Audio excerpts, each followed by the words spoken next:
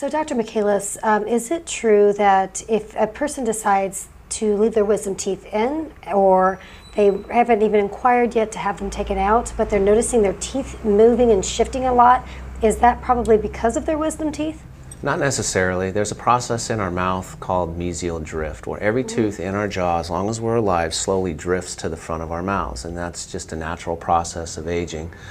Removing wisdom teeth does not stop that process. So I always warn patients that you're going to continue to have crowding. When you get to my age, in your 80s, you're going to notice a little bit of twisting and overlapping and crowding of the front teeth, even if you don't have wisdom teeth. So the wisdom teeth may contribute to mesial drift, but removing them will absolutely not stop it. So crowding will continue. The only way to stop crowding is with a retainer. That was going to be the next question. That's or the great. all-on-4. Yes, great, right, exactly, all-on-4.